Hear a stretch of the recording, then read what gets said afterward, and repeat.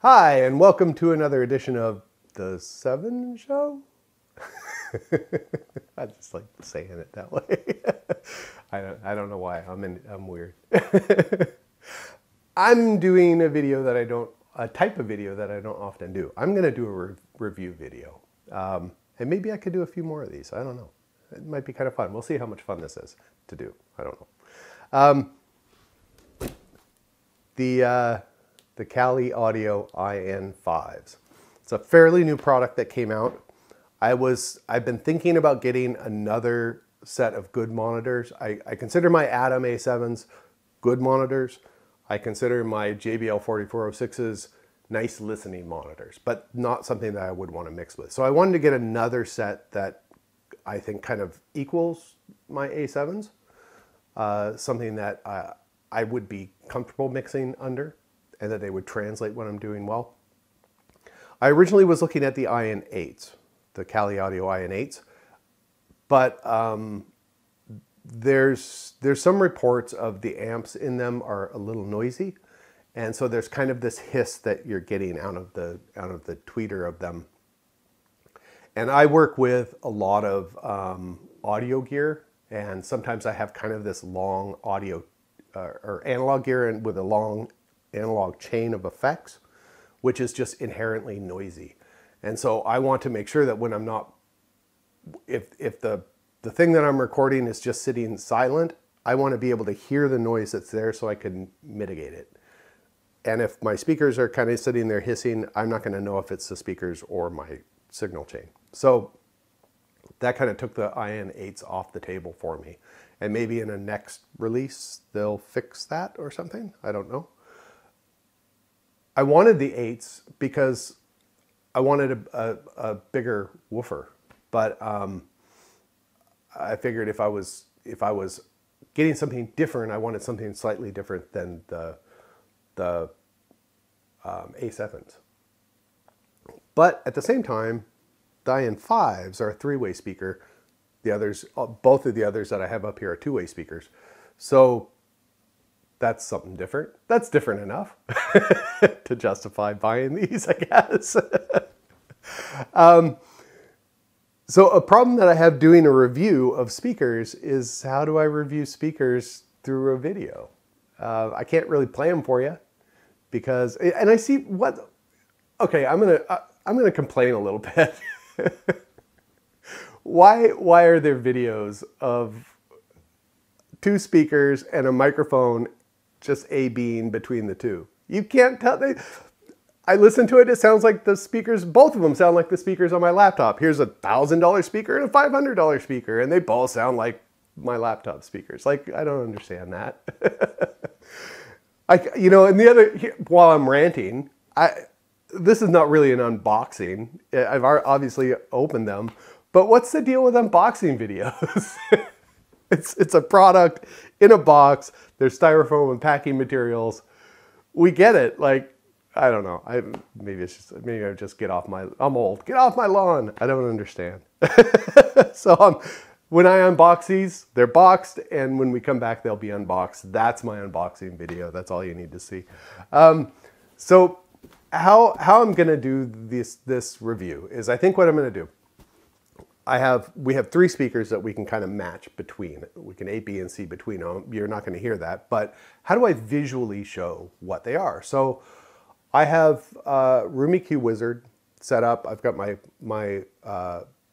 flat microphone set up, and what I think I'm going to do is I'll set them up all the same way. I'll set them on the little foam paddy guy, the little isolation pad. And I'll shoot 20 to 20,000 hertz through the speakers, and we'll be able to look at, I'll try to make all the volumes match so we can kind of see the response of all three kind of basically set up the same and receiving the same amount of signal. And that'll give us kind of a representative, okay, a visual representative of how flat this is and how flat that is and how flat the other one is. And then when I say, okay, this speaker is a little bit warm, we can actually look and say, oh, okay, I can see why he said that, because it's a little woofy right here. That makes it a little bit warmer. Or maybe it's a little brittle on the high end, and we can see, okay, this is why it would. I think that that's maybe a good way to do it. A problem in this room is I haven't treated it yet, though. But I figure, you know, if a speaker sounds fairly good in an untreated room, it'll sound pretty good. Well, it should sound brilliant once it's tuned in a treated space. So I think my atoms sound, oh, you know, they sound pretty good in here already without a bunch of stuff up. So yeah, it's probably going to be as close as we can get right now. And then maybe down the line, once I get this all treated, I'll have these up, and I can give you kind of another, like, after I've had them for 6 months, what do I think? That kind of thing. So let me start this with a funny story. My local music store, I live in a small community, so there's not a lot of need for this local music store to bring in some really high-end and have them on the shelves and not sell. Kind of wouldn't be a smart idea. So I talked to them. They didn't have any of the IN series in. They had a LP6, I think. They had some Yamahas and some Yorkville monitors and some other things, the KRKs and whatever. Kind of the common sort of, you know, middle of the road kind of thing. But they didn't have any three-way speakers, so they said, yeah, we'll bring in the 5. We won't bring in the 8, but we'll bring in the 5 because we think that it's unique enough to what we've got here for sale that if you didn't buy them, someone else would. So they brought them in just for me. And they didn't have their recording room. They have a small recording room with various interfaces, and that's where they have their speakers and a bunch of other stuff set up. The guy was in the process of kind of revamping it, so it was really sort of in a taken down state. They couldn't just set these up and we could go with it. So we had this, like, we unboxed them, we set them up, we plugged them into a Tascam interface, and he wasn't familiar with the interface, and I'm not familiar with it. A little bit of software that's up on the Mac. And so he's trying to figure out how to get them mapped through. And so we joined them to we grouped them to a pair going out through the main output, I think is how it was set up. And then I brought in an MP3 player with a bunch of music that I'm super familiar with, and that I just really like the mix. I think that the mixes are good torture tests for monitors. So we got it set up, and I was in the image of the thing of the interface. It looked like it had EQ and compression on the main ounce, but I poked around in the software and I couldn't figure out how to turn that off. And so I wasn't really sure if that was just an image or if that was representative of what was going on. And both of us looked and we couldn't figure out that answer. And I wish I knew the interface. I could look it up, but that's beside the point. Anyway, we got it set up. I started playing the first couple of songs and I'm listening to it and I'm just like, I don't know about this. It's lacking something. It felt flat. I couldn't put my finger on what was wrong, but they just didn't sparkle to me. And of the reviews I've been seeing, there's not a lot of reviews online, but of the reviews I'm seeing, people are just raving. They're just like, oh, these are fantastic speakers. But of the handful of the reviews that you see online, it's like the majority of them, Cali has given the speakers to the reviewer, and they're giving them away, and they're doing, you know, it's, so you kind of wonder, is it a little suspect? You know, are they really not that great? They're just kind of promoting these things, promoting the crap out of them. And the reviewers are like, hey, they gave me these speakers. How can I not love that? They didn't actually pay for them. In this review, I've actually paid for these speakers and I can take them back if I don't like them. So you should get a fairly honest review, at least my opinion of these speakers, because if I don't like them, I'm taking them back. It's they're not super expensive, but it's a chunk of change for these guys. So anyway, so I'm just like, I'm not thrilled with the way that they sounded. So he says, well, why don't we just go from your MP3 player to the speakers themselves? makes sense. We'll just bypass because I'm wondering, does it have something to do with the interface that's making these things not sound great? So we did that, we plugged it in, I played the first song and I was like, holy crap, these things sound fantastic. We haven't tuned them, we haven't done anything to them, they world of difference. So what was wrong? And after we did that, he looks at the interface and realizes that we didn't pan the left and right channels. They were both coming in. So I was playing it in mono. So that's why they sounded like, eh. But you know, I didn't know the room. I didn't know if there was something inherently wrong with the room, and it was actually pretty funny. I thought that was hilarious. So I listened to a handful of songs, and I got to one particular song, and I got about a minute into the song, and that was it for me. I'm like, okay, I'm done. This is all I need to hear so far to take the plunge and bring these home. And we'll get to that song in a minute.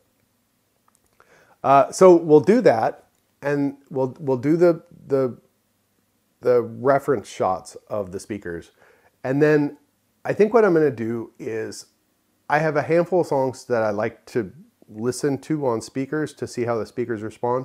I'm going to actually go through that list and I'll tell you what I like about how this thing translates or what I don't like about how this thing translates the songs. And then you'll have access to the songs. You can go and listen to them on your own speakers and see how do these songs translate on my own speakers.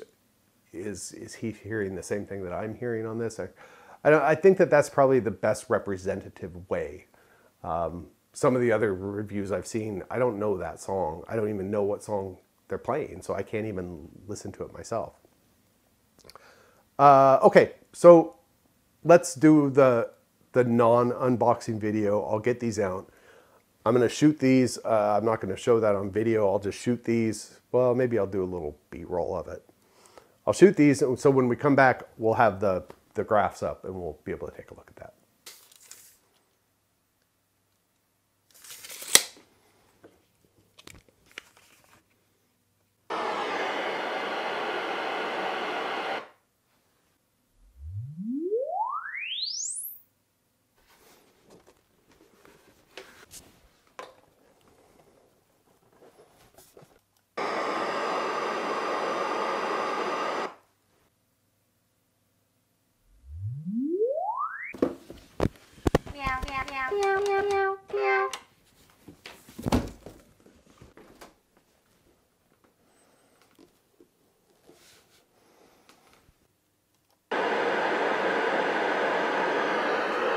Okay, that test was not too difficult.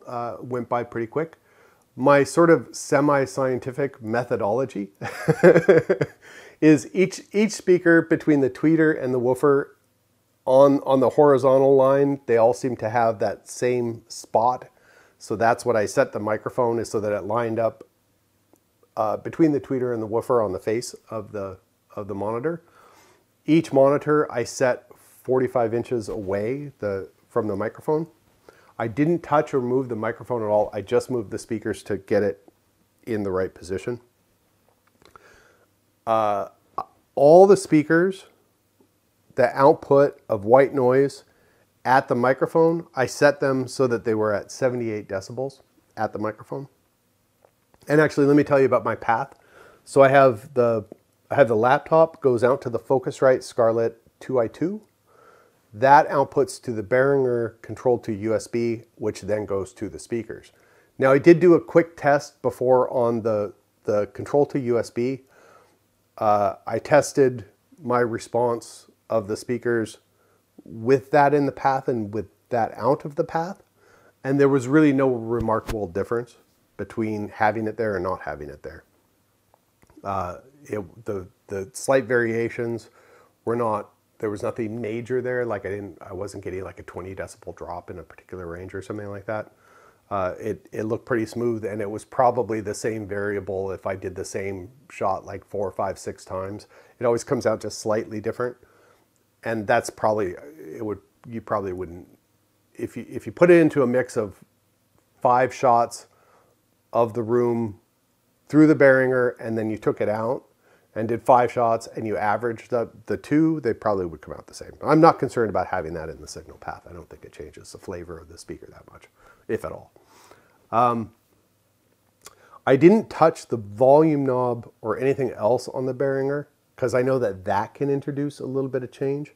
So I left that set, and the only thing I did is I switched from A to B. I'm probably getting a little too technical, but just in case you want to know what my methodology is, here it is. The Callies are going out through monitor select A.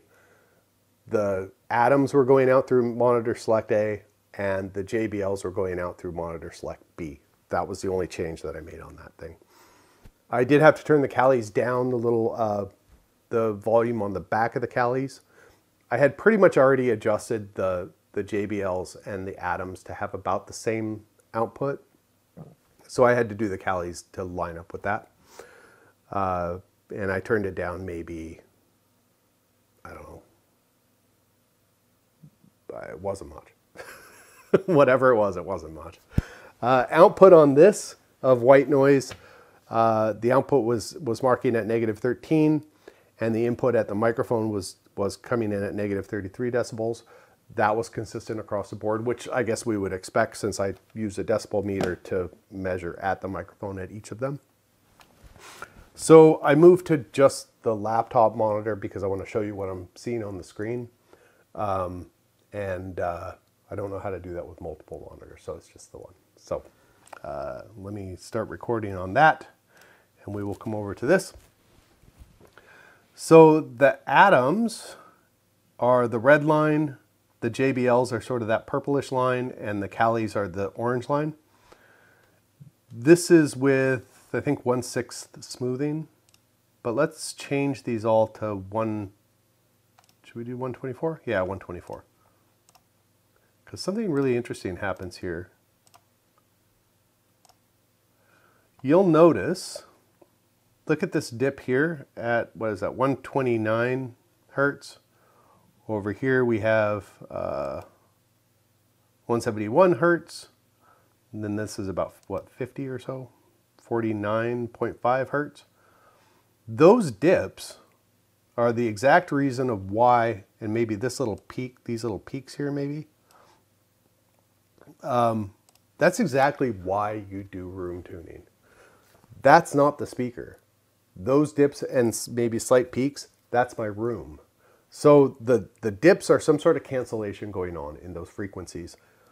And I can actually do the math on this and probably figure out where it is. So 130 hertz, that waveform is going to be a certain length. And probably the front wall to the back wall is going to be that length or a multiple of it. But that's why you tune rooms, is because you want it to try to avoid these dips and these cancellations, and you have certain frequencies that overlap and they can make peaks. We'll cover all of this in my room tuning episode that I'm going to make that got pushed aside because I bought these silly things. But so let's ignore that because all of them are showing that same thing. Let's go back to 1/6 smoothing, and that'll give us sort of a general overview of how flat the speakers are. And if you look, they're about the same. They're really, really close. The Callies look to have a little bit more low end, just a touch more low end than the Atoms. Let's just look at the Atoms. Let's not worry about the JBLs. The Atoms don't have the low frequency response that the Callies do, and I don't know what those numbers are, but I will put them on the screen now. So this is what the Atoms are rated to go down to, and this is what the Callies are rated to go down to. The Atoms, I've already kind of tweaked there's 3 variable resistors on the back of them. I've already tweaked them to be a little bit more flat here in this room as it sits now, just because I was toying around with them. I have not done that for the Callies. So on the high end, you see the Callies kind of drop off, but that's, what is this? This is 84 decibels, and this is 88. Is that 84? 94, I'm sorry. Small, tiny, tiny prints. So there's a little bit of drop there. Now, the back of the Cali has some dip switches that you have to adjust, or you don't have to adjust, but you can adjust. To give you a little bit more high end, there's based on where the speaker is placed in the room, if it's against the wall, if it's sitting on a stand like where it is, if it's sitting on a desk over your console.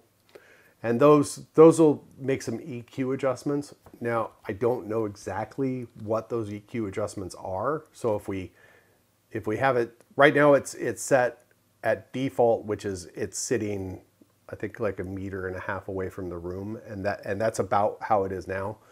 So that might mean that the bass is kind of flat, but if it's sitting next to the wall and you switch it, yes, it's sitting next to the wall, then it may tune the bass down a little bit. I'm not exactly sure what those settings are, but this is just default out of the box what it looks like. And it is pretty close to the Atoms. It'd be nice to see a little bit more high end out of them, and I could probably tweak that, but that's not a huge drop from, well, what are we looking at? We're looking at from here, this is about my general middle range. And that is, let's just say that that's 100. And then down here, my general middle range for this higher end is, well, okay, so yeah, about 10 decibels. So we'll have to tweak that.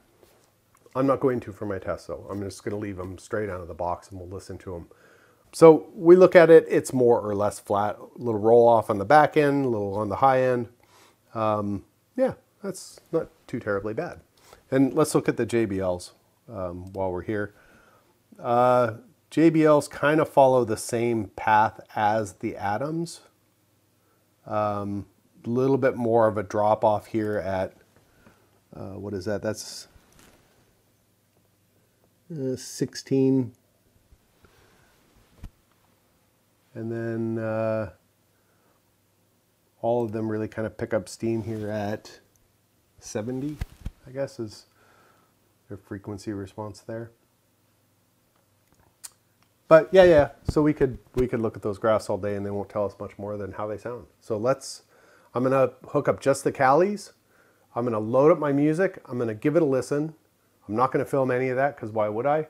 And then I'll come back and we'll talk about the music and kind of how they sounded to me.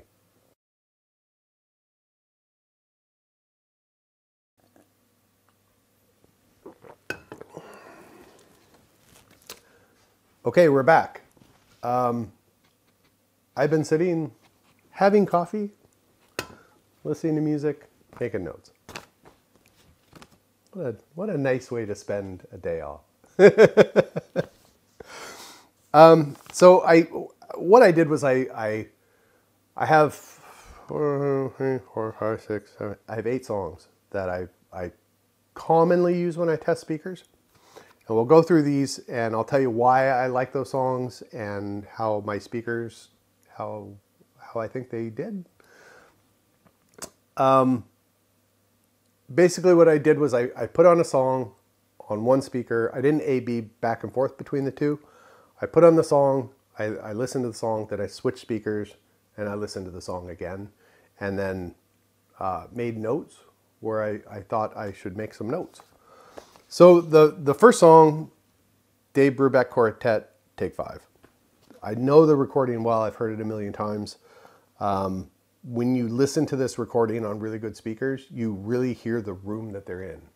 It was recorded in what, the late 50s? So it was just like room mics and maybe like a center mic or so. I don't even know how they recorded it, but it's a cool recording because it puts you in the room with the musicians. I think it's really good for that. And there are, on really good speakers, you can hear the string rubbing on the fretboard on the bass. On some crappier speakers, you don't hear that. On both of these speakers, I could hear that. I thought the upright bass was a bit more pronounced on the Cali than the Atom A7s. It just, I think because it has a bit more of a lower end than the Adams, and maybe because it's a three-way speaker, the woofer isn't working as hard as it is on handling the mid-range as it is on the Adams.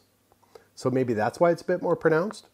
But so in this case, I would much rather listen to Take 5 on the Callies than the Adams. The next two songs are by a band called Yellow. They did the Oh Yeah song. If you remember that, you probably remember that because it's in a whole bunch of a bunch of movies and stuff. So they released an album a handful of years back called The Eye, and there's two songs on there that I really like. Boris is the guy who is Boris Blank, I think his name is, and he's the engineer of Yellow, and the guy's a mad genius. Like, his recordings have always blown me away. Even back in the Oh Yeah days, if you listen to those albums, they're a little dated in recording style because most of his stuff is very digital. So I think they hold up though, and his stereo placements and his effects, they're all just, he nails it every single time. Just amazing. So on this album, there's a song called Nervous, which is very kind of a techno-y sort of electronica thing, but there's a bass sound in it that is just very robust. And the Callies played that section really well. It sounded really, really well. It sounded really good. Again, because I think the Callies have a bit more low end. There's a song called Junior B that is just, it's very atmospheric. The woman's voice, gorgeous voice, but there's a little bit of distortion in her voice. I don't know if it's a little over compressed or they just pushed it a little bit too hard. She was too close to the mic or so. I don't know what it is, but it's there. And on really good speakers, you can really, really hear it. And I heard that more on the A7s than I did on the Callie speakers. And that's why I like the A7s for mixing, is because you can hear a little bit more of the problem. Now, I think once I get the Callies dialed in and the room tuned, I think that will be more apparent on that song. I'll be able to hear just the overdrive on that vocal in the particular parts. Probably not a problem. The next song, and I can't say the title because of YouTube and how the sponsor things and everything. Well, I'll just say it's Marilyn Manson's This Is the New Shit. If they don't like me saying that word, I don't care. Whatever. Awesome song for testing speakers because there's kind of a quiet part with a lot of different frequencies going on in the first half, and then it kicks into full-blown distortion, yelling, screaming, shouting.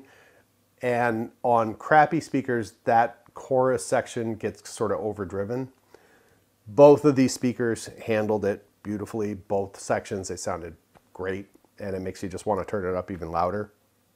I did make a note that there was a bit more girth in the chorus on the Callie IN-5s rather than the Adams. So, but I marked this one as equal. I would listen to the song on either. I prefer both speakers. I don't prefer one speaker over the other.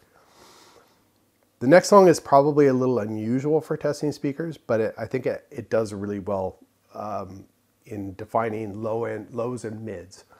And it's a band called Einstürzende Neubauten. Maybe that Einstürzende Neubauten.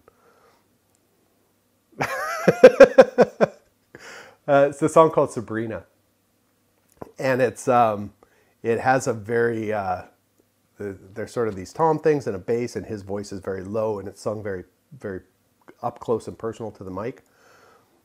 And it comes out sounding very thin on not very good speakers, and the whole thing was very well defined on the Callies. They sounded fine on the Adams, but it just was more rounded on the Callies. Again, because I think it's a three-way with a little bit lower bass response. So this was actually one of the few that I said, I made a note that if I had to listen to it on either of them, I would listen to it on the Callies. She goes by the band name Poe. I just got an email. She goes by a band name Poe. Sad story with her. Really just how the music industry is just really terrible. Look her up and read about how she just got screwed by the music industry. Up and coming, fantastic music, really, really cool stuff. And then just because of contracts and record companies being bought and sold, she just totally got screwed, which is like right when she's like going crazy, like getting more and more popular. People are loving what she's doing. And just because of some company bought another company and they just kind of tossed her in the bin. It was really bad. And she's been trying to get rights back to her song.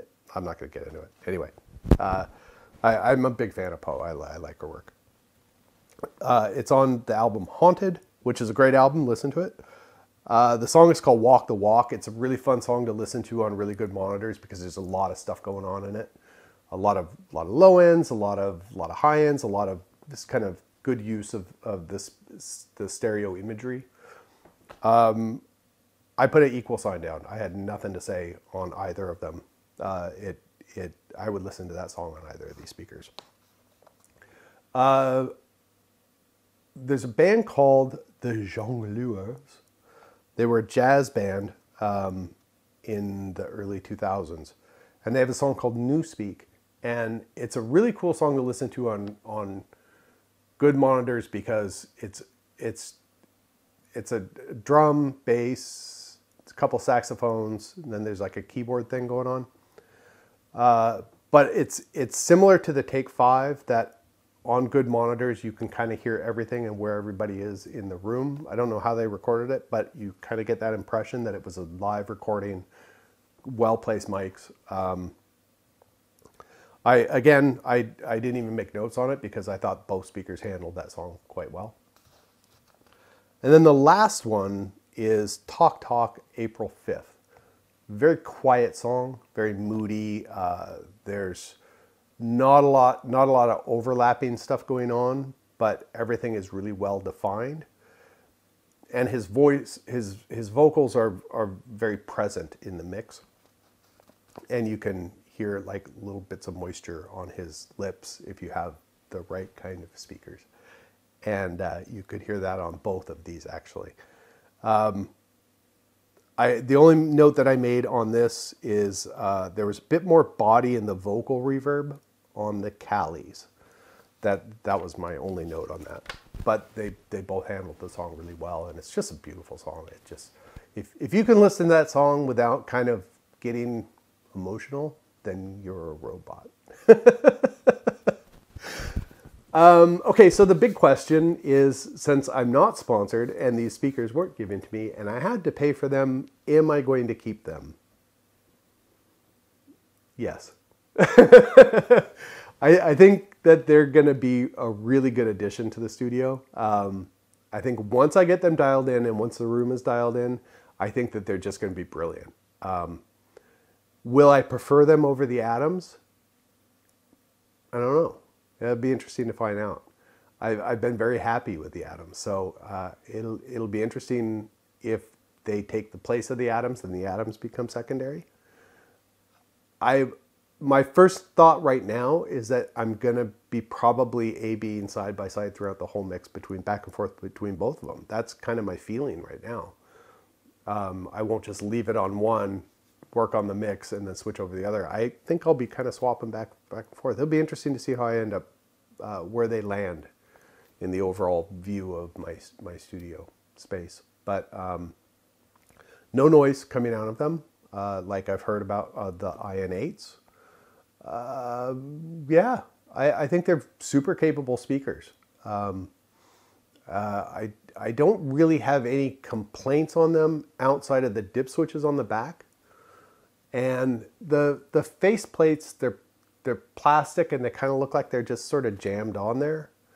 When you get up close and personal to them, they kind of look, how they're kind of assembled is a little cheap, but it doesn't change the way they sound. So that's okay. You know, I wouldn't mind if they were kind of dinged up, if they sounded this good for the price. If they came out of the factory with a little ding on them here and there, it's not a big deal, I guess. So I can't really knock them for that. They are on the lower price of the better price speakers, I guess is the way to put it. They're not $50. But I mean, maybe if they could do the faceplates a little bit different and charge $100 more, I'd rather have the faceplates stay the same. Okay, so I guess that wraps up my very first review of studio equipment. Maybe I'll do more of these. It was actually kind of fun. And I guess I don't have anything else to say, do I? So I guess I'll just say thanks for watching. Oh, and I will do another version of this exactly the same way once everything's tuned up and tuned in and everything's ready to go. Because I'm really interested to see how they sound after everything's tuned in. So I want to replicate this exact test. Okay, so I guess that is officially the end of this video. Thanks for watching.